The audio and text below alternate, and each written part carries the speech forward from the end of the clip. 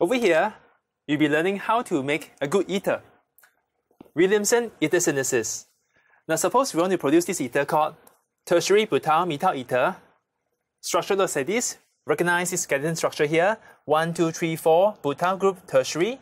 And on the other side of this oxygen is a methyl group. It ends with a carbon. Now there could be two approaches here. I've already drawn. In the blue approach, we are using a tertiary butoxide, the nucleophile, to attack the methyl iodide, kick it out in an SN2 reaction to form this. At the other side, we are using a methoxide here, the nucleophile, to kick out the iodide from a tertiary butyl iodide. Which is better? Let's analyze. For this case, the lone pair of this nucleophile just attack this methyl, remove the iodide, and this is the only product you can get. You get a single product. Whereas for the other side, we notice that now we have an alkoxide.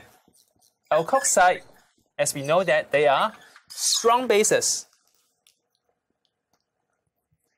Their strong bases means they have a tendency to pick up a proton from my substrate and undergo an elimination reaction.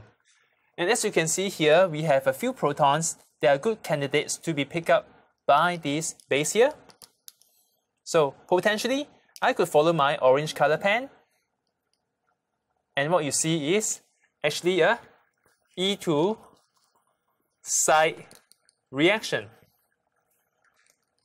And the product would be an alkene.